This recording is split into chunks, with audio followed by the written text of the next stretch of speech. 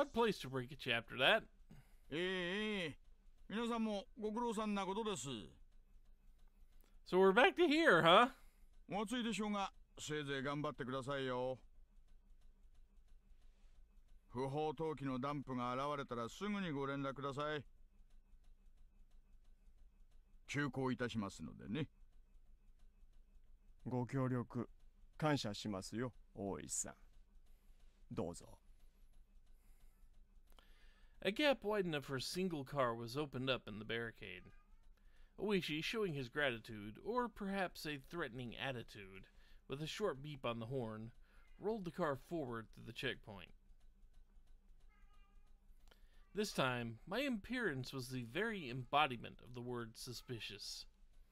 A baseball cap, mask, and sunglasses. On top of that, even though it was sweltering, I was wearing a hoodie. Any respectable police officer would be loath to not stop me for questioning. I'd meant to be overcautious, knowing full well that my face was known, but it might have been already too late for that to have any use. Using that as an excuse, I doffed the unbearably hot hoodie and windbreaker, ripped off the mask and hat, and threw them in the seat behind me. ありゃ？いいんですか？こんな小細工したところで、どうせ割れているでしょうから。そりゃまあそうでしょうな。Oishi, probably thinking that my unexpected behavior was funny, continued to laugh. The beautiful and pristine scenery of Hinamizawa spread out before me. The village itself would have been quite beautiful if it weren't for the complicated circumstances surrounding it at the moment. I would absolutely love to take Yuki here for a drive one day. Come to think of it, I didn't get a chance to call her last night. I played around with the idea in my head, but in reality, this village wasn't all sunshine and rainbows. I had heard everything at the prefectural headquarters. The heart of this village, the intelligence network that the three families wielded, was, due to blood ties and regional relationships, unbelievably well organized. Their net spread not just around Hinamizawa itself, but encapsulated the entirety of the city of Shishibuni as well. When I first heard that, somewhere in the recesses of my mind, I didn't take it completely seriously.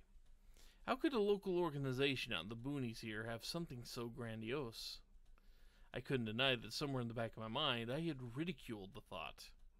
But not only were they really threatening the minister, but they had demonstrated they had a complete grasp on our movements, which were supposed to be top secret. They were almost like secret police that controlled a small Eastern European country, like in some spy novel. The villagers here wouldn't bat an eye at getting their hands dirty if it meant fighting the dam project. I also heard something like that at the prefectural headquarters. Now that you mention it, when I first arrived here, Oishi also said that this place was a war zone, didn't he? The residents of the village were at the same time freedom fighters, though by definition they were no different than guerrillas or a militia. They weren't protected by the Geneva Convention, but they also didn't have to adhere to those rules either. This place was more of a quagmire than any legitimate battlefield. A secret war was unfolding. No mutants in this one, though. I could drive along because Oishi was with me. But if I was to leave the car for something as trivial as looking for a vending machine, there was a chance I wouldn't return. Even though a single shot hadn't been fired, this was a battlefield. No, the reason my bullets weren't flying was simply because it was hard for a civilian to obtain a gun in Japan.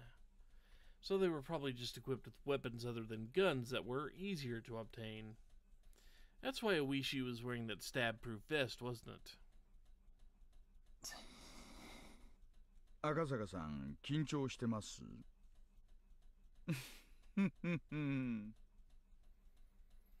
The fact that I was apprehensive was, of course, picked up on by Oishi. If he already figured it out, there was no point in trying to deny or hide it. もちろんです。敵の本拠地にたった2人で乗り込んでいるんですよ。この人数では万一の時が不安です。万一の時？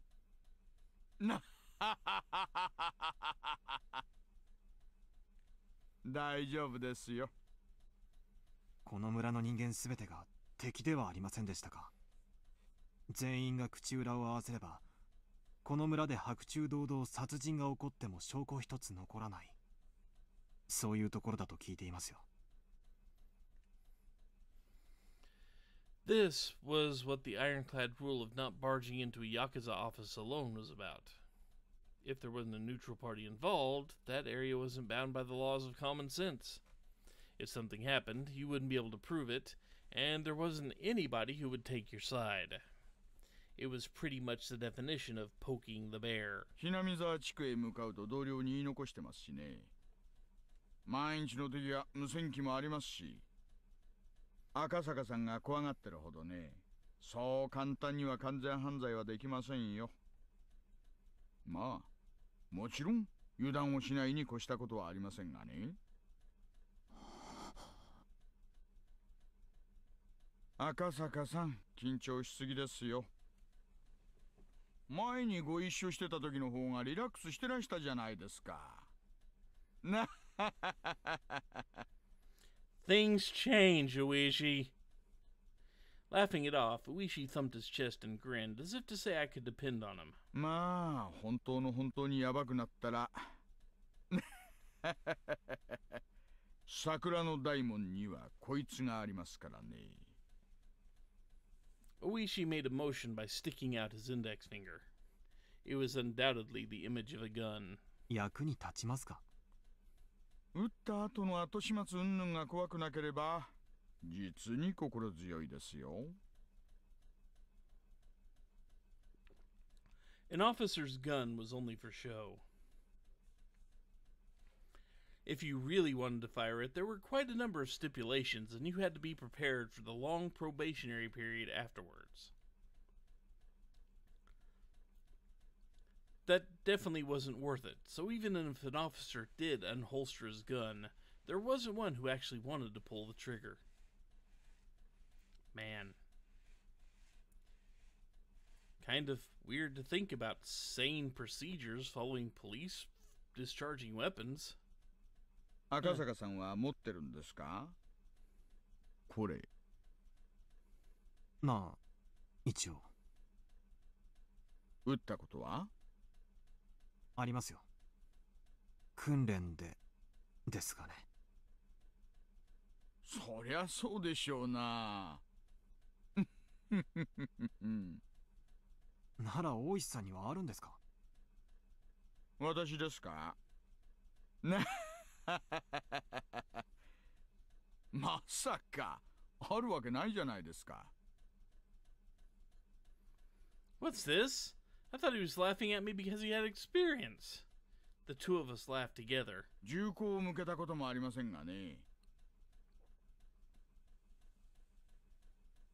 Yeah, he sure can massage you to near death. 銃口を向けられたことなら何度かありますよ。銃口を覗かされるだけで寿命が3年は縮むな。Even if he had never fired a gun before, you couldn't begin to compare the amount of experience Uishi had over me. At a time like this, I could only marvel again at how reliable Uishi seemed.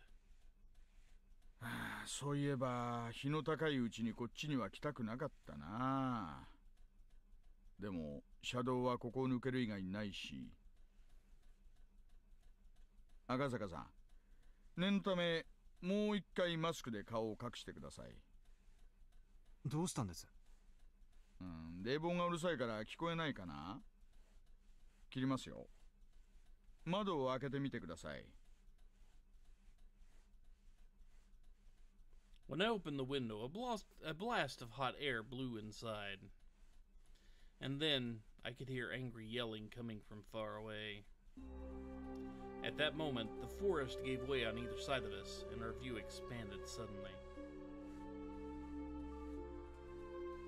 And there could be seen the Hinamizawa Dam construction grounds, the very front line for Hinamizawa Village.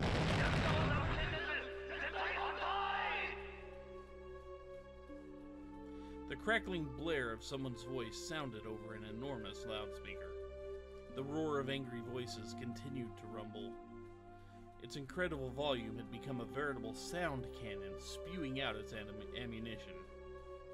The prefabricated site office was surrounded by 2 sets of high fences laced with barbed wire. Lined up in front of those fences were the riot police and their vehicles. And surrounding it all were the villagers. They howled out their protests against the dam as a single entity. お、今日は少ないですね。ついてます。少ないんですか？ええ、多い時だと道路までいっぱいになりますよ。うちうち車も通れません。At first, due to their overwhelming intensity, it looked to me like there were more people than there actually was. But on closer inspection, there were at most 50 to 70 of them. But the 6 or 7 propaganda trucks lined up that looked like they belonged to a band of thugs were a strange enough sight. The villagers were also wearing helmets and bandanas, as well as covering their faces with masks, adding to the oddity of it all. The propaganda trucks, after braying their chorus, had their volume turned up even higher and began to flood the area with sutras.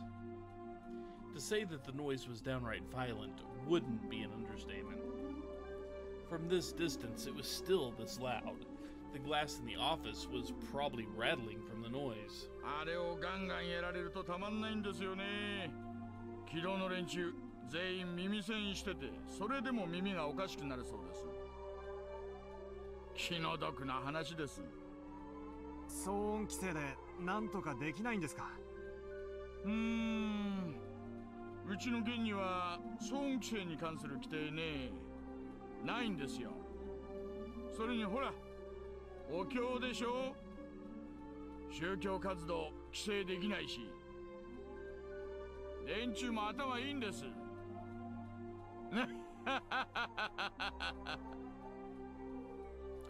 Is what I think, Oishi said. Actually, no matter how tightly the window was shut, the booming sound of the sutras still filled the car. I couldn't even hear what Oishi, who was sitting right next to me, was saying. As the car approached the line of propaganda trucks, the blare became difficult to bear. It wasn't enough to just plug my ears with my fingers. I had to hold my head to keep my skull from splitting apart. If I had seen this terrifying energy sooner, I probably would have understood what Hinamazawa village was much quicker. Now I knew. They wouldn't blink an eye at sacrificing themselves in order to protect their hometown. So goddamn noisy. Shut up, shut up, shut up! My head throbbed and felt like it was going to split apart. My eardrums crackled. On top of it all, I felt like I was going to throw up. With the road crowded with the throngs of squatters, the propaganda trucks, and the riot police's vehicles, it was in no way easy to get by. Even if you tried to shoo the squatters with the car horn, they were also wearing earplugs, oblivious to the noises from the outside world, and wouldn't easily move. The car could only inch forward at a snail's pace. Even then, the car eventually got through, starting to leave the tumultuous noise behind. ほら、昨日一緒に麻雀やったメンツにお年寄りさんいたでしょ。覚えてます？ I remembered there was an older person who didn't exactly mince words. That guy that Oishi called Old Man. いらっしゃいましたね。彼ね、第一航空の現場監督さんなんですよ。あそこのプレハブの中でイライラしながら仕事をなさってるんでしょうね。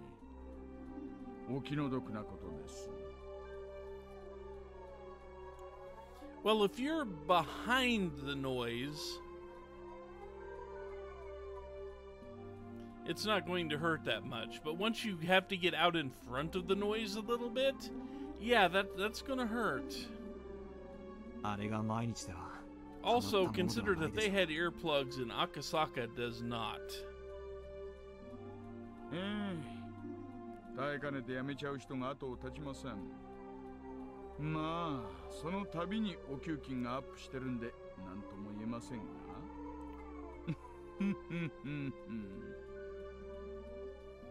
Even having to deal with all that noise and hostility, they still made a wage that Oishi found enviable. ちっくしょう、こいつら。聞こえてるのか聞こえてないのか。A group of squatters were in the way of the car. Tsuishi, sufficiently annoyed, laid into the horn, but there was no indication that they were moving anytime soon. In this din, could they not even hear a car horn? Or did they hear it and were being malicious? If there were any riot police nearby, they would have made people move, but it just so happened they weren't any around here. もうちょいと待っててください。 Oishi opened up the door. The hot air and even more heated roar of the crowd spilled into the car. Oishi said something as he grinned widely, but I couldn't hear what it was. He was getting them to move. Something like that? Oishi stepped out of the car and closed the door. The din faded slightly.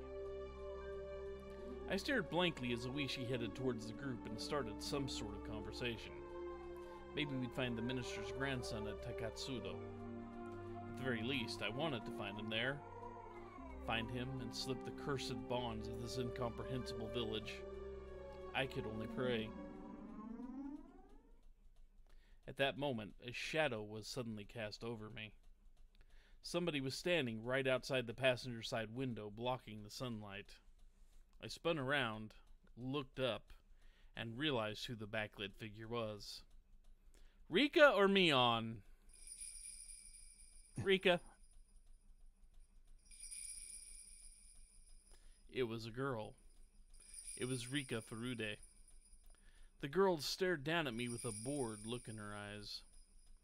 I didn't have any justification for it, but I felt like I'd been found by somebody I shouldn't be found by. To fill the silence, I raised my hand as I mouthed a meek greeting. Of course, there was no way she heard my small voice in this clamor. But even then, she should have seen me wave my hand in greeting. In spite of that, she simply stared down at me with a cold look on her face. At that moment, the noise and heat spread throughout the car once again. Oishi had returned to the driver's seat. Taking a look, the group that were blocking the road had started to move aside while glaring our way. お待たせしました。 We've gone from meep to Nipa. 行きましょうか。ん? Oishi registered the figure of the girl behind me. When the villagers came over and picked her up, in the manner of "It's dangerous, so get away." It was then that she whispered one or two words. However, I couldn't hear any of it. さて、行きましょうかね。飛ばしますよ。もちろん、法定速度遵守で。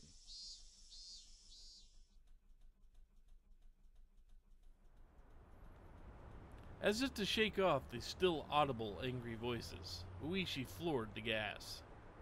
Along with the roar and the din and the shouting, the villagers and the girl quickly disappeared behind us. この先を抜けると高津戸地区です。銃撃戦の覚悟は大丈夫ですか？安全装置外すの土壇場でとちらないでくださいよ。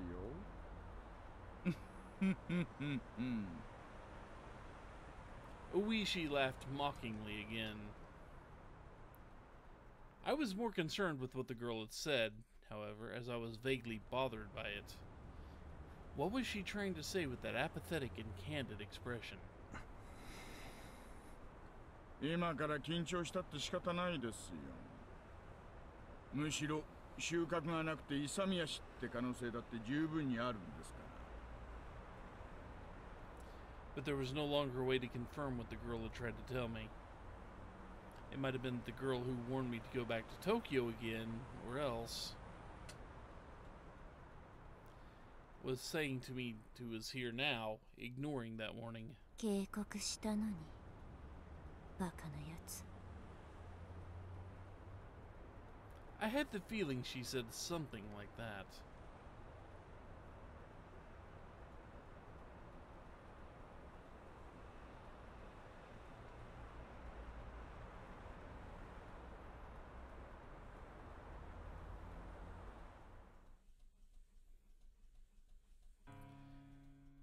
If you were to call Hinamizawa a rather lonely village, then Takatsudo was outright desolate.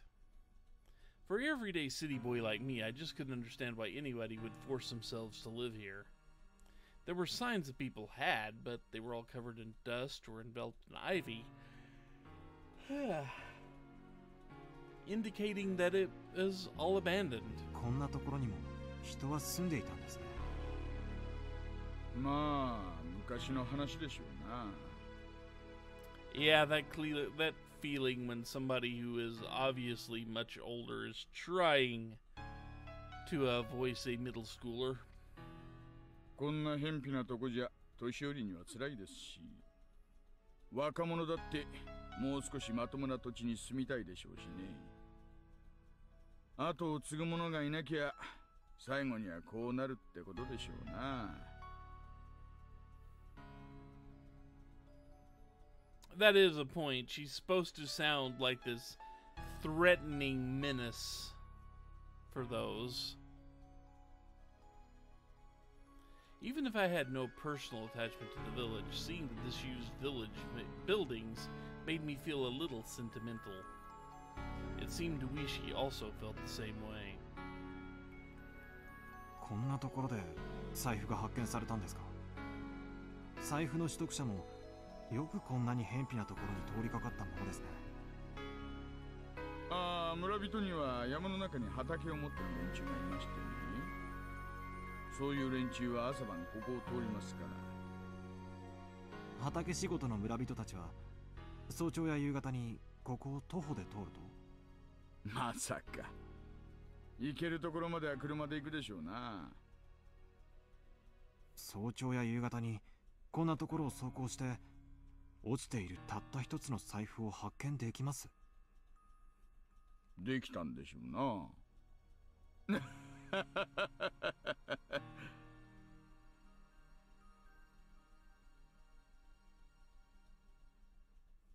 取得者はどこで取得したと言っていますか。もう少し先を行ったところにある茂みです。取得者はたまたまお腹が痛くなってちょいと茂みで用を足そうと思ったらしい。それで偶然見つけたらしいんですよ。中にちり紙でも入ってるのを期待したんですかね。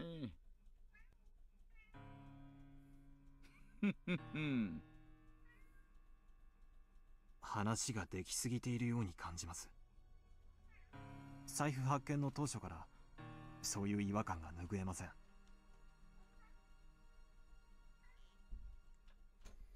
I expressed the feeling that I had from the start of the day, quite frankly. It seemed too be good to be true, but it was unwavering proof. But it was too perfect, sickeningly so. That was my feeling. できすぎってな、案外当たってるかもしれませんよ。というと、実は四課のお友達からちょいと聞いたんですがね。園崎お涼が大臣の孫の誘拐事件について言及したって話なんです。言及した？大臣の孫ももう誘拐されてから何日にもなってかわいそうだ。そろそろ解放されるといいなぁと。そう、お涼のばあさんが縁側でぼそりとつぶやいたってな話らしいんです。で、そのぼそりが園崎家の裏の裏のあちこちに伝えられてるようです。Right. I had heard something earlier from Sato-san, the informant. That when the leader or you had a concern, somebody in the family would be considerate. つまり、それは実質上の人質解放命令ですか。私はそう見てます。この出来すぎの財布発見は孫を警察に引き渡すためのイベントじゃないかと。どうして人質の解放を？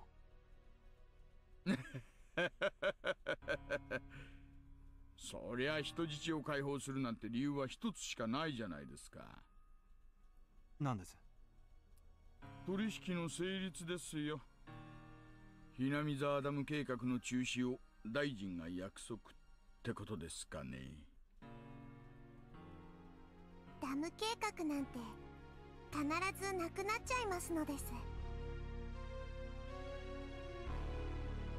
At that moment, those words that the girl had said resurfaced in the back of my mind. In the end, it was turning out exactly as she had proclaimed.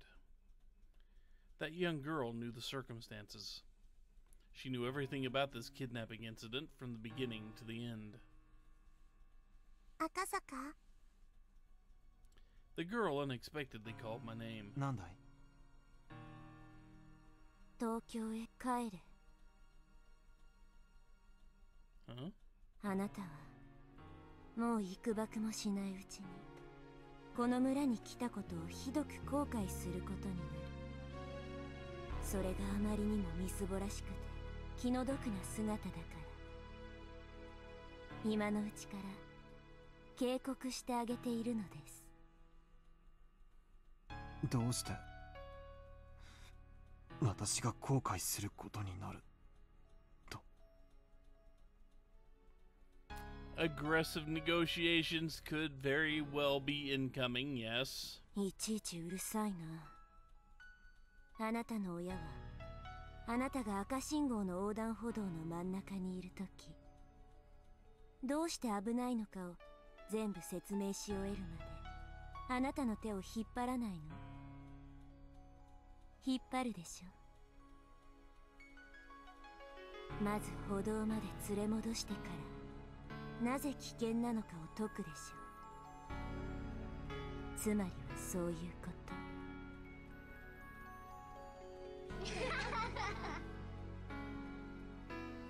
The girl, who knew everything from start to finish, had warned me in the beginning.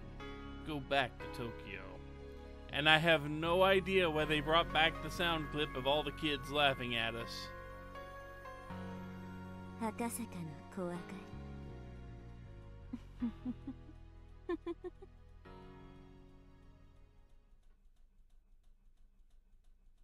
孫は無事見つかるでしょうが、その後はいろいろと厄介な問題になるでしょうな。You don't agree with that example. Why is that? どう厄介になるかは一警察官の私には想像もつきませんがね。フルでリカって少女ご存知ですか？ What I had said was such a non sequitur that Oishi sat in stunned silence for a while. もちろん知ってますよ。御三家の一つ、フルデ家の一人娘ですね。どういう少女なんです？おやおや、これは意外な人物名にちょっと驚きです。公安ではフルデ家が臭いと睨んでおられるわけで、私にも情報を分けてくださいよ。あ、いや、そういうのじゃないんです。ちょっと気になったもので。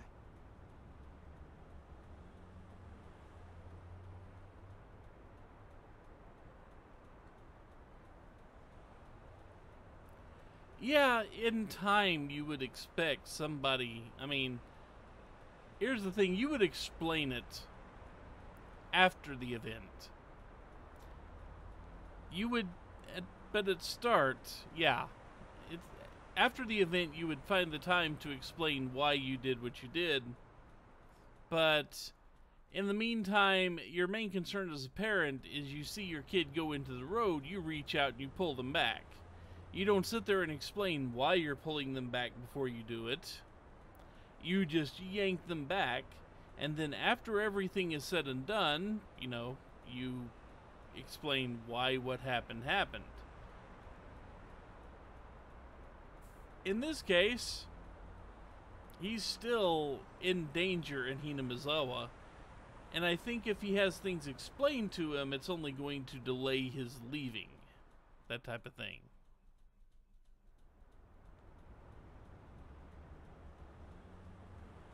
Hmm.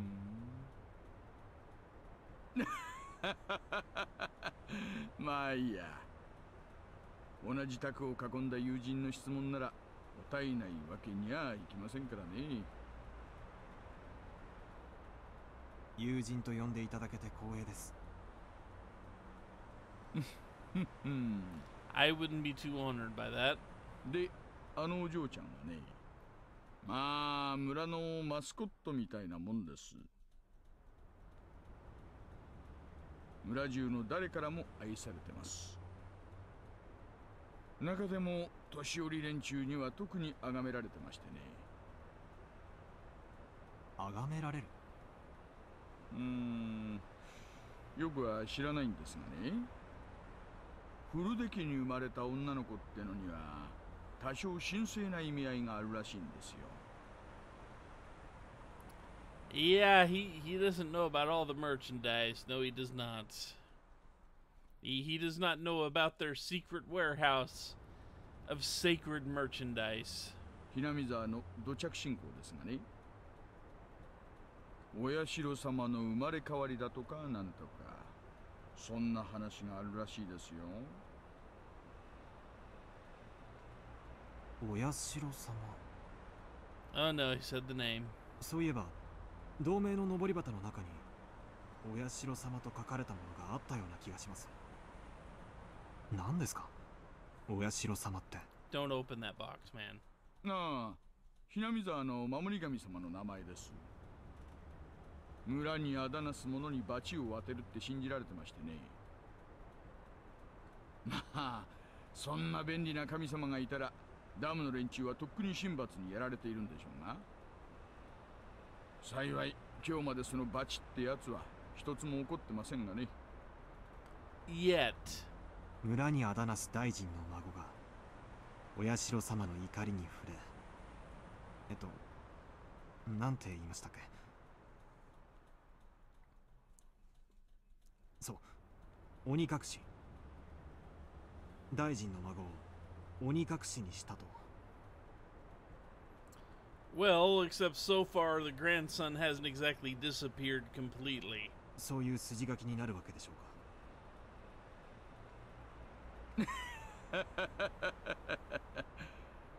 なるほどな。そういうことになるんでしょうな。お社様が下した神罰なら、犯人はお社様の生まれ変わりであるあの少女。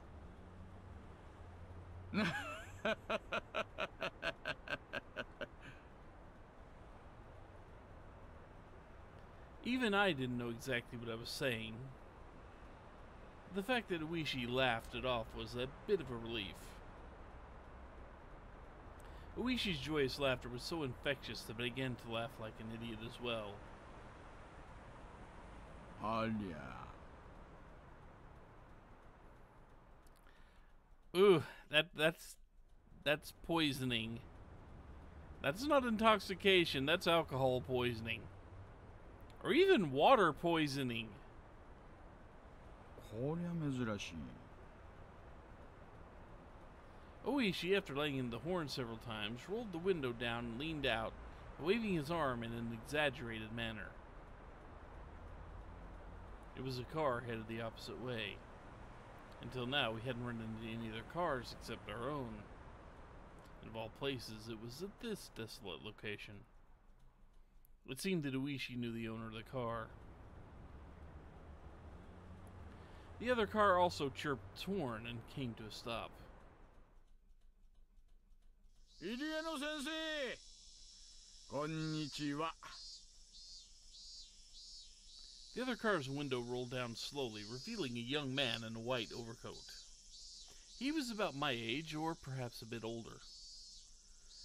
But you really can't judge somebody by their appearance, as Uishi learned last night. こんにちは。珍しいところでお会いしますね。そりゃこっちのセリフですよ、先生。まさかこんなところで会うとはね。どうしたんです？いえね、ちょっとした往診です。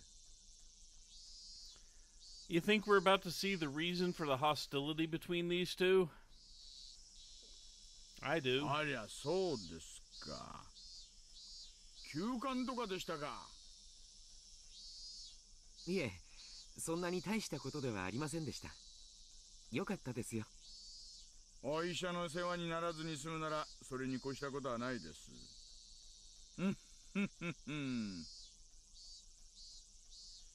ではこれで。急いで戻らないとスタッフに怒られますんで。な診療所長さんも大変です。ではではお気をつけて。One more thing.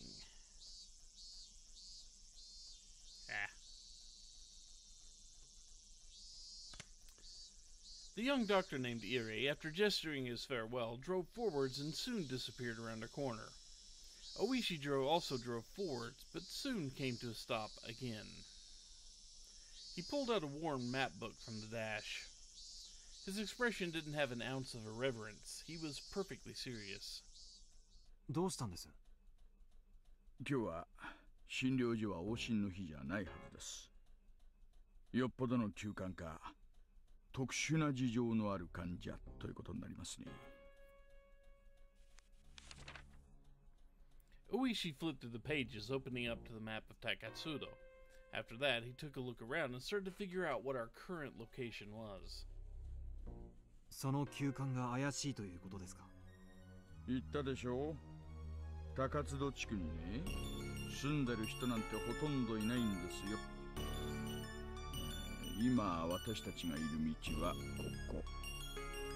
入江先生はこの道に対してこっちの。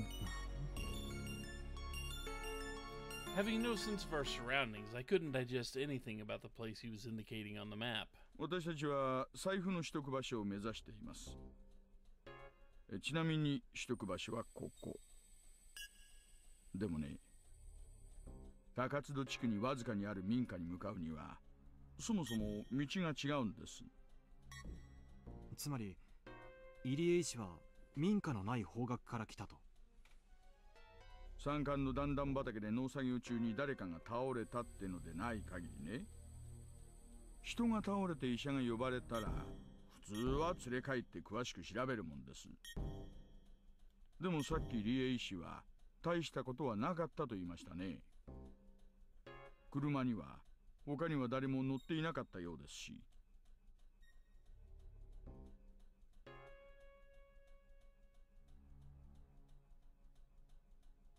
Oishi didn't say any more than that. I also said nothing more. The doctor just now examined the patient. Close by. Only that. The noisy radio had suddenly gone quiet. The sky had just as suddenly turned an oppressive color. As Oishi mused that it might start to rain, a torrential downpour started, as though trying not to disappoint him. Eventually, Oishi stopped the car. The only sounds to break the silence were the percussion of the rain on the roof and the soft squeak of the windshield wipers. ちょいと静か静かで行きましょうかね。Saying that in a quiet voice, he exited the car without an umbrella, careful not to make any noise.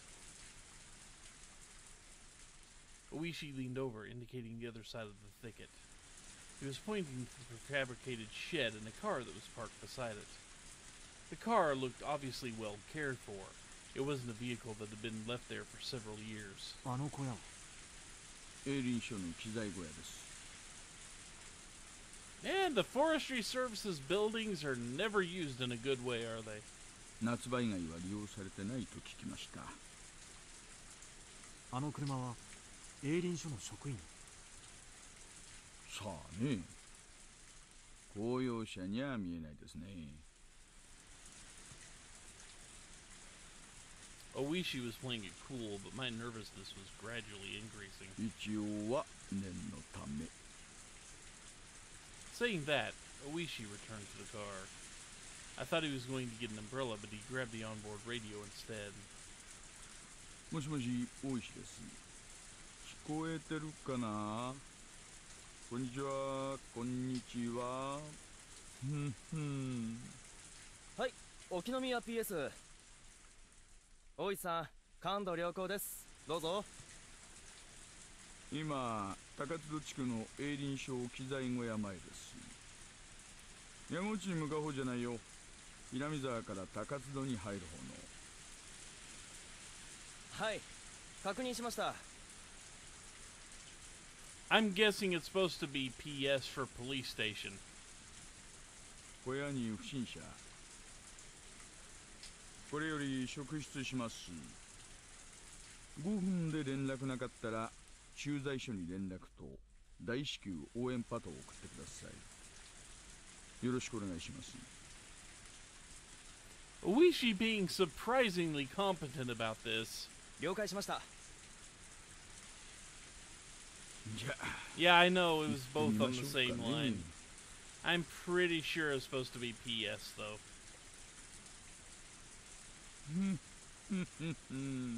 And the guy actually, and if you listen to the guy, he actually said PS, so at least I heard it.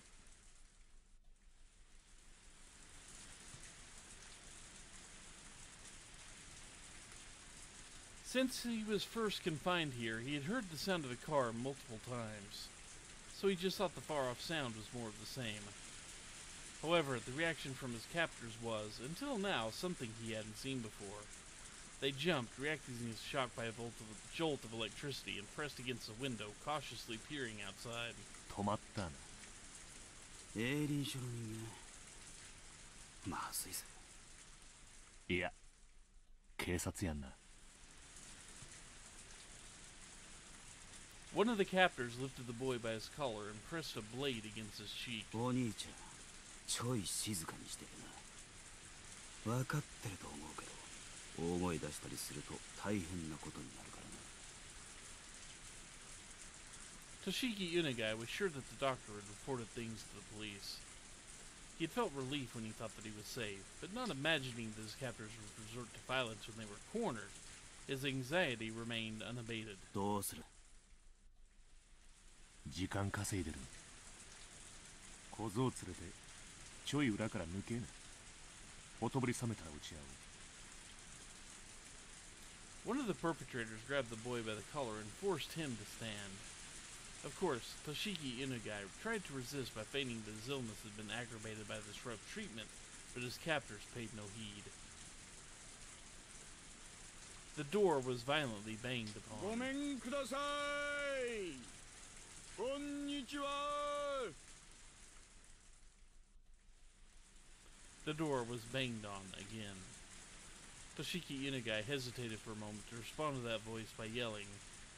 However, while he was being indecisive, his mouth was covered, taking that option away from him. The leader of the captors waved at the other to go.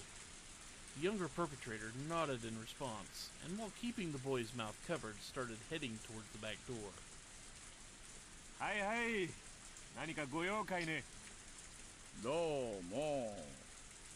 警察ですがね。ここちょっと開けてもらっていいですか。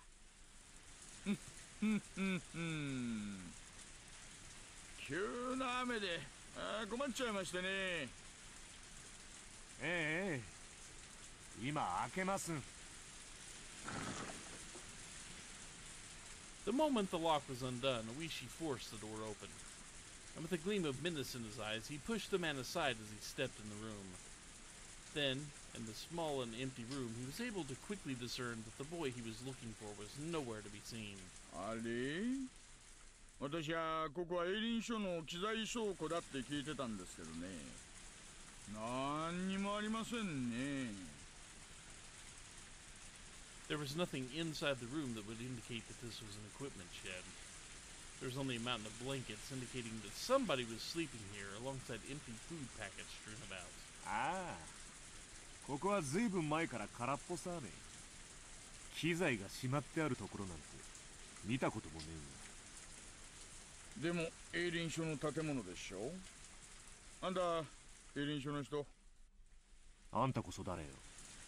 警察？ The two of them glared at each other suspiciously. Both Oishi and the man steadfastly refused to reveal their identity before the other did. The man, judging from the sharp look in Oishi's eyes, realized it would be hard to talk his way out of this one. No matter what he said, the most time he could buy would probably be only a few dozen seconds. Only the sound of rain filled this tense moment. Just then, they heard the sound of a struggle from far off. Oishi had a hunch.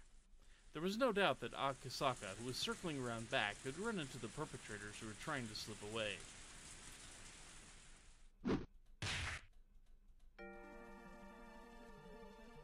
As Oishi thought that, the man in front of him reacted a moment faster. The man swung with an attack that was more intended to obscure Oishi's vision rather than actually hit him in the face. Seizing his opportunity, the man aimed to kick at Oishi's groin without any hesitation, but he missed his mark and was unable to land that critical blow. The man, trying to pin Oishi, grabbed him by the base of his neck with both hands and fiercely tried to push him down. But as Oishi fell backwards, as if kicking the man upward, he dug his foot into the man's midsection. With that leg acting as a fulcrum, the man was flung by the following Oishi as if by a circle throw. The two of them squared off in the pouring rain. 面白いじゃないの。俺とやろうってか。ね。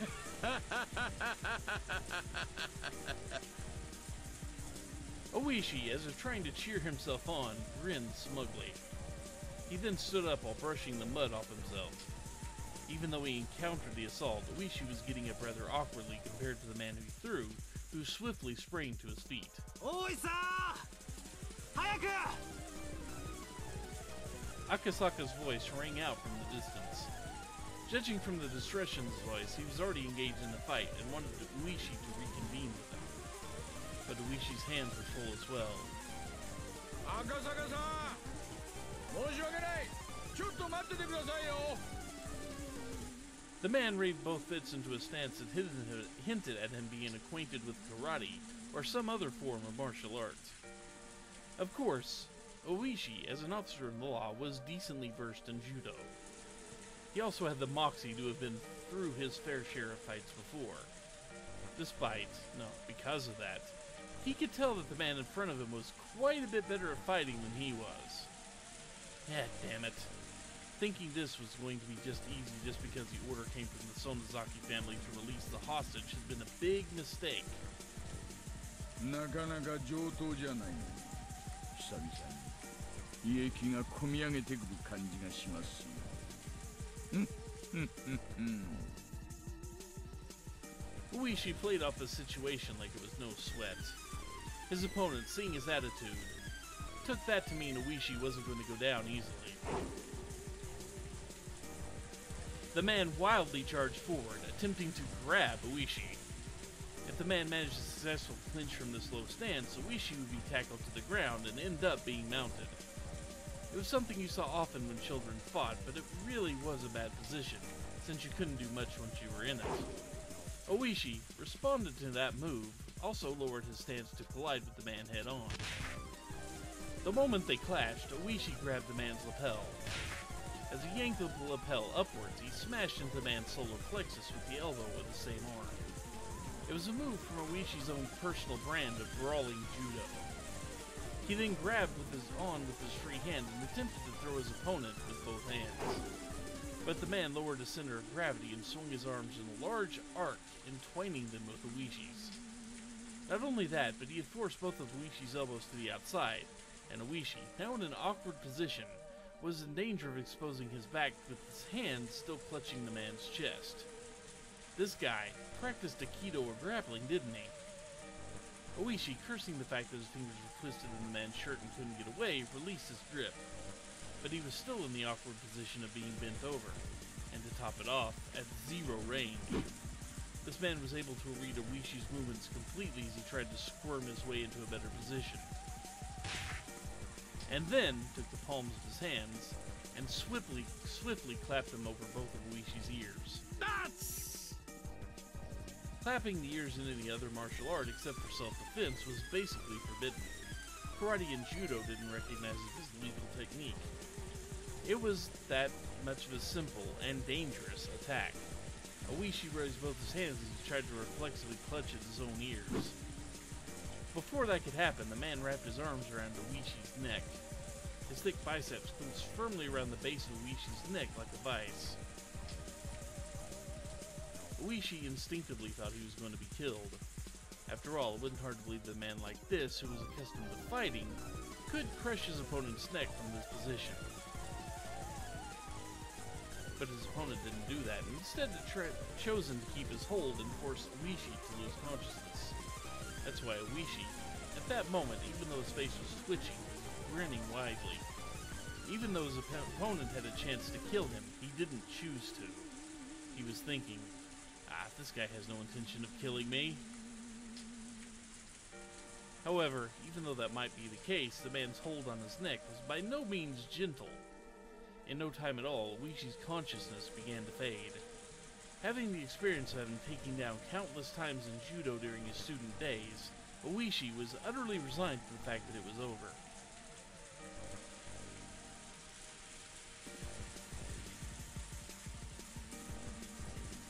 Akasaka was finally recovering from the intense pain of being kicked in a rather sensitive area. He had bumped into the captor carrying Bavoy by the back entrance. He had seen Toshigi Inugai's picture plenty of times, but he wasn't able to immediately ascertain if the boy in front of him was a real deal, with his mouth covered in packing tape. Also, with his limited experience, it wasn't hard for him to panic over how to deal with the situation. Of course, the perpetrator didn't overlook this momentary lapse. His kick landed squarely in a critical spot, with Akasaka not even having time to call for help. As the man flung the boy over his shoulder, he headed towards the front of the shed. But upon hearing Oishi's bellowing voice, he gave up on going that direction. He then dashed off towards the forest. As if the weight of the boy slung over his shoulder wasn't even there, Akasaka was lost for a moment. Meeting up with Oishi, who was fighting with the enemy, was by far the safer option. But he just couldn't lose sight of the fleeing man. Akasaka stood up and chased after the captor's back. He ran through a short thicket, branches and falling leaves crunching underfoot. The tips of branches raked and clawed at him, straw scratches inscribing themselves on his body one after another.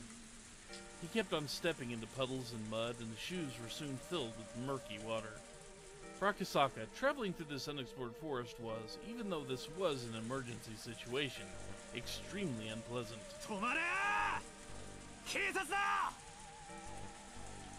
As he said that, he regretted it immediately, as it was but a waste of breath. There wasn't a thief in the world that would politely stop when told to by the police. To a city boy like Akasaka, running through the forest was an arduous task. However, it must have been no easy task either for the man carrying the minister's grandson. He neither gained nor lost ground in his pursuit. Akasaka, upon realizing that, gained back a bit of composure. Just keep on chasing him. We are running in the same conditions. In fact, the man running with an awkward stride was at far more of a disadvantage. They couldn't run forever. Eventually, he'd definitely trip and fall. As long as he was being hounded, he would definitely stumble. And soon his wish was fulfilled. The man who had stepped in something and lost his balance was no longer able to bear the weight of the boy, dropping him. Akasaka, in all honesty, didn't care about the perpetrator at all, just as long as she could ensure the safety of Toshigi Inugai. So if the perpetrator ran off by himself, that was perfectly acceptable. But it seemed that Toshigi Inugai was important to the man as well, and didn't choose just to run away empty-handed. Akasaka didn't know what to do in this kind of situation. His first priority should probably be to ensure the safety of the boy, subduing his captor being less important. Grappling with the perpetrator wasn't something he planned on. Most likely, it was either do or die. Akasaka's moment of indecision proved to be fatal. The man, aiming right between, or rather for both of Akasaka's eyes, struck out with a jab. Not wanting that, Akasaka raised both his hands to shield his face. At the moment, the man kicked at his unguarded midsection. The pain felt almost like his vital organs were being squeezed out of his body, but he latched onto his opponent's leg. But his opponent didn't hesitate one bit. Leading with his seized foot, the man jumped at Akasaka, applying pressure and pushing him down. Akasaka was able to withstand that and fell, but under no circumstances was he letting that leg go. The two men fell together in a tangled heap. The man was desperate to pull his leg free from Akasaka, but having fallen in an awkward position, he was unable to. The two of them rolled around on the ground, floundering about trying to gain an advantage. Oh, are we here? Oh boy. But Akasaka was holding onto his opponent's knee with both hands, and that opponent, who had complete freedom to move his upper body, were in two completely different situations. The man gained a positional advantage on Akasaka, who was still latched to his leg and couldn't move away, and pounded full force on his head with both fists. Not only that, he found a rock nearby and beat it against Akasaka's skull. The difference between being hit with a fist and being hit with a rock was vast. Akasaka quickly thought of letting go of the man's leg to free his hands to protect his head, but if he let go here, the man would get away. If he didn't dig in here, everything would be for naught. The boy he was trying to save was right there. He was going to save him and go back to Tokyo. If he could do that, then it was goodbye to this freakish village. Without looking, I could tell my forehead had split open and was gushing blood. But I didn't let go of the man's leg. How could I? I won't let go! When the man realized no matter how much he beat my head, he wasn't getting away, he used both of his hands to grab my throat as if to crush my windpipe. I pulled my head back as a slight form of resistance, but it was of no use. The man's hands enveloped my neck and began to crush it like a vice. It was less about the pain of not being able to breathe so much as it was choking so hard I felt like I was going to throw up. I felt like my stomach was going to turn itself inside out, but I could only endure it. Damn it, damn it, damn it! My throat hurts! I won't let go. I can't let go! I didn't want to be here. I wanted to resolve this and go back to Tokyo. Go back to Tokyo and talk to Yuki all about our unborn child. We were going to talk about our bright future. I had no intention of loosening my grip. However, it loosened just a bit and the man's leg came free. The man kicked as hard as possible and I tumbled backwards. My head was spinning and I was unable to get up right away. I couldn't even put any strength into getting up in the first place. Even so, I couldn't back down. If I let him escape now, this chance would never come again.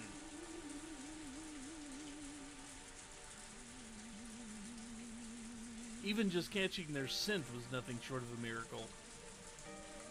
If we weren't able to get the minister's grandson back here, there wouldn't be another chance. The man tried to drag the boy to his feet, but the kid was displaying some unexpected resistance, allowing me to get up unnoticed. I grabbed the rock the man had just beat me over the head with. Now it's my turn!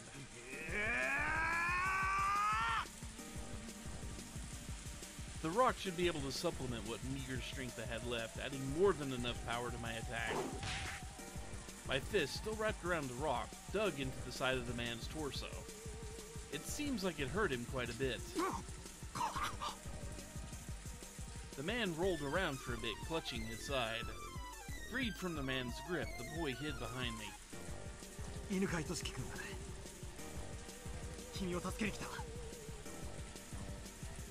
To the boy, those were the words he was waiting for the most. But the crisis was still not over. This was because even though he was still clutching at his side, the man had gotten up again and had taken a fighting stance. I could see the man's eyes and the resentment and the pain I had caused him, and the confidence that he could still beat me. If we were to clash head on again, he might not even stop if my hip were split open.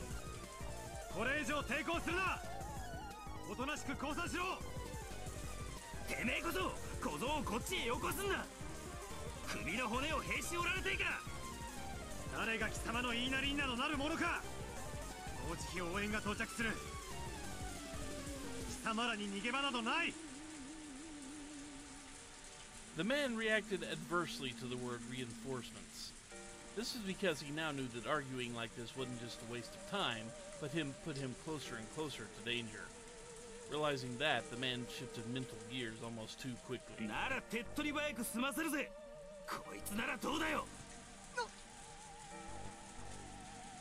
What the man pulled from his back pocket was of all things a gun.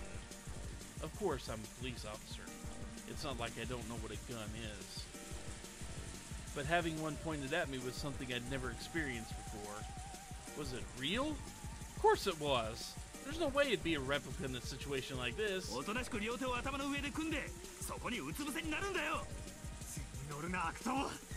誰がお前に従うか。クソバカが。撃たれなきゃこいつの恐ろしさがわからねえかよ。Well, I mean, we know he survives, but this is kind of making it. How the hell are you getting yourself out of this one, idiot? なら撃ってみろ。貴様の忠誠で応援がここに駆けつけるぞ。バカが。森の中でしかもこの雨だぞ。銃声などかき消える。As long as he still held that gun, no matter how much I yelled at him, I was at a distinct disadvantage. But I still had a fighting chance. If I were in his shoes, instead of wasting time yelling at each other like this, I would just shoot him and take the boy. That way was the fastest and would suppress any sort of further resistance from him. But the man was demanding my surrender without having fired a shot, meaning that he either didn't want to shoot or couldn't. In other words, the man in front of me was soft. If I could buy just a little more time, the factors that would lead to my victory were numerous. Oishi was probably on his way, and the reinforcements we called for before coming here should already be well on their way too. Not only that, they should have contacted the local police box. Without a doubt, somebody stationed in the village would be here much quicker than that. クソったれが。撃たれなきゃこいつの怖さがわからねえかよ。どうせ逃げられやしない。無駄に罪を重ねるな。At that moment, I heard the rustling of foliage and heavy footsteps approaching. If Oishi was coming here, it was a whole new ballgame. The man couldn't have more than one gun. おいさん、ここです。ここです。I had thought that time was on my side, but I've even failed to imagine that the enemy could also have reinforcements. You could just tell the man who had just appeared from the perpetrators just by looking at him. 何しよってんの。はよせんとな。警官来るんで。なん油うっとんしゃん。くそ。おいさんはどうしたってんだ。ああ。あんの樽男かよ。落としたったら泡吹いとる。おいさんは。The boy, sensitive to the impending danger, curled up behind my back. How could this be? Damn it! 期待してた相方は来ないってよ。ざまあねえぞ。観念するのはてめえの方だ。As I backed up against a large tree while still protecting the boy, the second man also pulled out a gun. 2回しか言わぬ。頭抱えてそこにうつ伏せになるんよ。断る。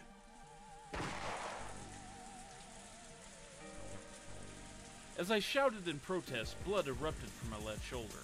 It took a few moments to register that I'd been shot. Compared to the ones from TV and movie dramas, the first actual gunshot I heard was simple and mundane. In fact, the sound was more akin to the small fireworks I used to buy from the corner store as a kid. But there was no comparing the pain. It was a fear you knew only after you'd been shot.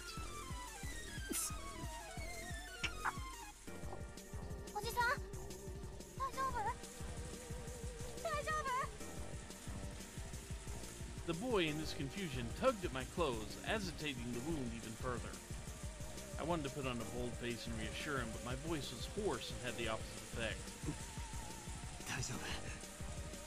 すでに応援は要請してあるんだ。すぐに警官隊が駆けつけてくれる。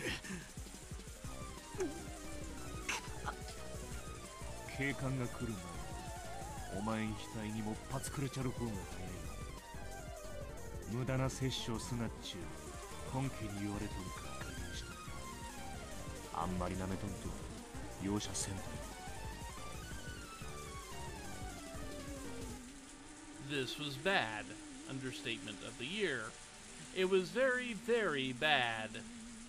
The second man was a completely different beast than the first. He had no signs of indecisiveness or mercy. If this man said he'd shoot, he'd shoot. He wasn't somebody that a man like me could buy time from. I really hate to admit it, But at that moment, the image of Yuki's smiling face crossed the back of my mind. I knew what that meant. I was warning myself not to throw my life away over a matter of pride. Of course I didn't want to die here. I was just starting a new life with Yuki, and I wanted to see the face of our soon-to-be-born child. Why should I risk my life for some minister's grandson when I was at such a critical juncture in my own life? Damn it! Damn it! I need to stop rambling at myself. So what do I do now? Give up the boy and extend my own life? What a good idea! Everybody's life is precious. My own life was in danger. Nobody would blame me. God damn it, it hurts. It hurts!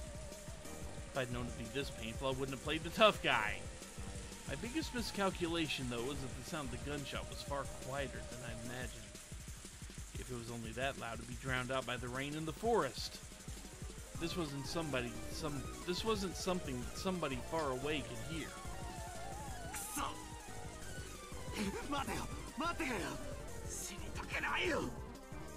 こっちだって死なせとうない。分かればええん分かれば。撃つなよ。撃つなよ。帰りを待ってる妻がいるんだ。死にたくないんだよ。叫ばんとでも撃たんね。おとなしゅう頭抱えてうつ伏せになったら撃たんだるね。本当だろうな。本当だろうな。約束は守れよ。絶対だぞ。男と男の約束だぞ。守ったんだ。男と男の約束しやよ。守れよ、守れよ。じゃあうつ伏せになるからな。なるからな。約束守るんだから銃を向けるのやめろよ。やっぱ撃つ気なんだろ。撃つ気なんだろ。俺がうつ伏せになったら後頭部を撃つ気なんだろ。撃たんね撃たんね。わかった。しまってる。銃はしまってる。Oh God, this kidnapper is not smart. 男と男の約束しやねえ。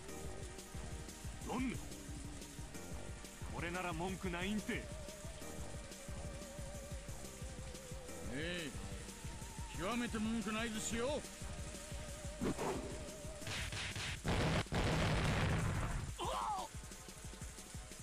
That kidnapper did not do a smart thing.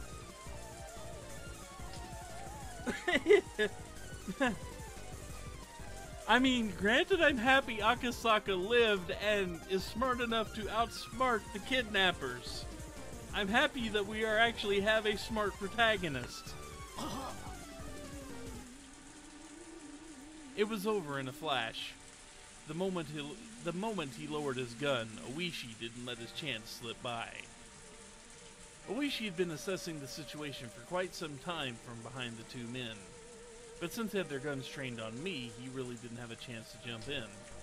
Seeing the look on Oishi's face indicated that he wanted me to create an opening, I took on that role completely. Oishi forcefully lifted the arm that was holding the gun. He then took the guns from the man's hand in only an instant. The other man, who was a bit slow in grasping what was happening, pointed his gun at them, but with his ally grappling with Oishi, he couldn't pull the trigger. If that man was the one that was wrestling with Oishi at the moment, he might have shot without hesitation. But this man wouldn't shoot. He couldn't shoot. Oishi kicked the other man away, and while aiming the stolen gun with his left hand, pulled out his own. With guns akimbo, he was aiming at both men at the same time.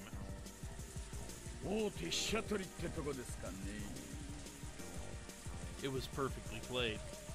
But heedless of the guns pointed at him, the man shouted "Scram!" as they scattered away at full speed. It was over in an instant. Those two running away without putting up a fight was honestly unexpected. You call that not putting up a fight? I'm just saying.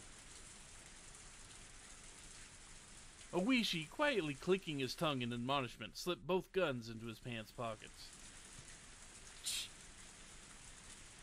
Yeah, this has been a good chapter. I like chapter 4. あいつらもよく知ってるな。何をですか。逃げてる背中を警官は撃てませんからね。私も退職金が惜しいもんで。Oishi and I grinned at each other. 君が犬飼俊樹君？犬飼検察大臣のお孫さん？はい。こりゃでかい事件になるかな。どうせトカゲの尻尾切りになるんでしょうけどね。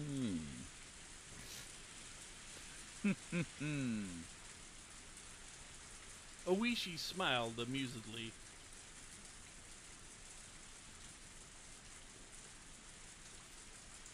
The fact that the Onagafuchi Defense Alliance, or rather the Sonozaki family behind them, was pulling the strings was apparent, but proving it wouldn't be easy.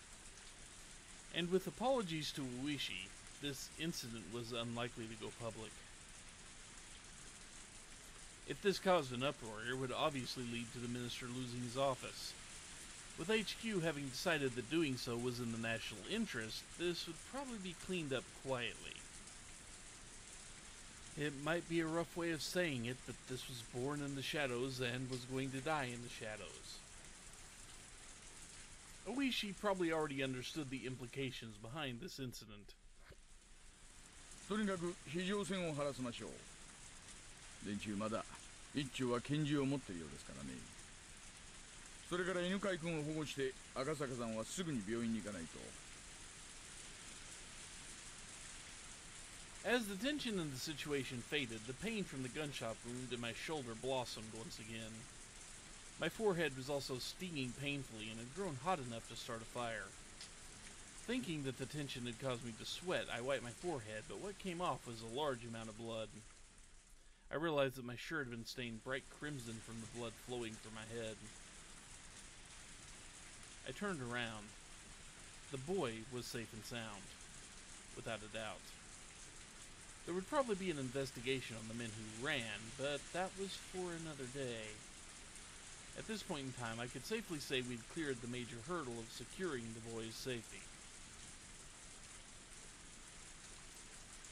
As soon as I recognized that, I felt like the lights in my head had been hit by a power failure. My knees buckled from beneath me, the ground there feeling as soft as a cloud. It didn't feel unpleasant, even as I was covered in the rain-soaked mud. Oishi came closer, asking if I was okay, but somehow I couldn't tell. I turned out the switch to the last light in my head. The exhaustion enveloped me. Sleep. Something softer than a new blanket wrapped around me.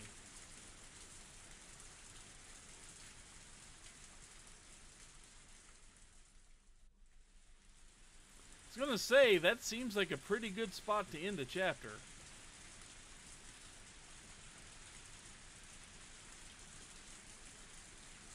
And one tip.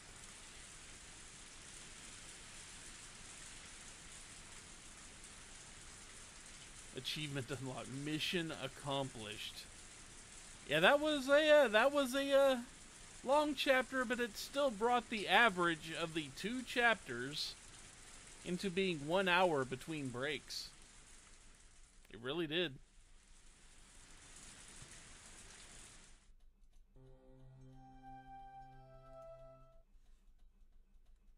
Everyone's competent. Yeah, this is a change. Man. Where was this writing and where were these characters in the previous 3 chapters, huh? Well, I mean, we know where Oishi was, but still. Why didn't we have a protagonist this competent the entire time? I like this guy. Patients admitted to the hospital can only accept calls at fixed times. That's why she wouldn't be receiving a call from him today. Yesterday, she had teased him that he got lonely easily, so he might have struggled with the idea of calling her sooner. That was much easier to imagine, rather than that he might be just too busy to call, because he's just that type of person. Yuki, whispering that, smiled to herself. The announcement that visiting hours were over played over the hospital intercom along with some music. She exchanged pleasantries with the family that the patient that was staying in the same room as her, probably eager for his mother to be discharged, her small child was wearing a beaming smile. That child's mother was pregnant in the bed next to mine with what may be their new brother or sister. They were probably ready to burst with the expectations, dreams, and worries of having a new sibling. The joys of a growing family. Bathing in those warm feelings, I stroked my own belly, which had grown quite large. I had talked with him about how many children we wanted to have. We talked about how if we had 3, it would certainly be lively. However, there was the inescapable worry about whether I would be able to handle giving birth that many times. でもそんなことを不安に思って出産を嫌う母なんていないですものね。I can think of a few. Yuki, smiling as she said that to herself, gently stroked her stomach. The Metropolitan Public Safety Division. The place where that man's sense of justice had led him. That person was actually a very gentle, very fragile person. He didn't talk much about the specifics, but I didn't think he was suited for the assignment he was on right now. But as long as he said he was going to try his best, I would watch over him warmly.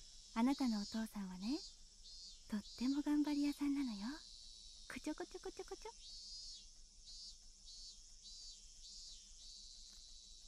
Fair enough. Yuki seemed to be enjoying herself as she talked to her own belly.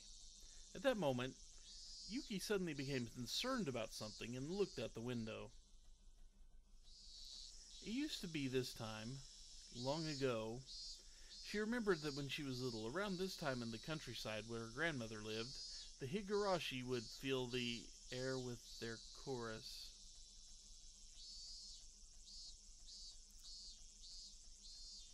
Uh-huh.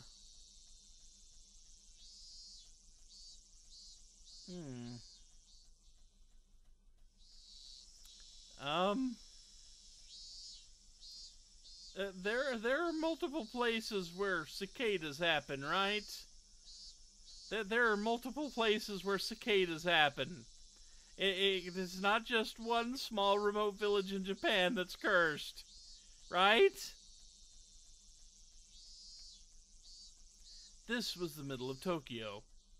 Unlike in the countryside, you couldn't hear the song of the Higurashi. But for some reason, at that moment, Yuki felt that she wanted to hear that song.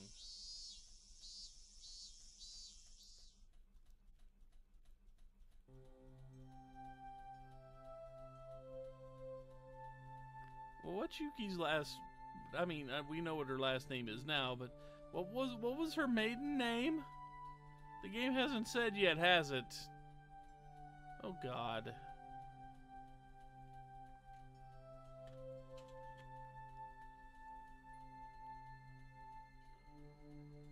That worries me. Just a tiny, tiny bit.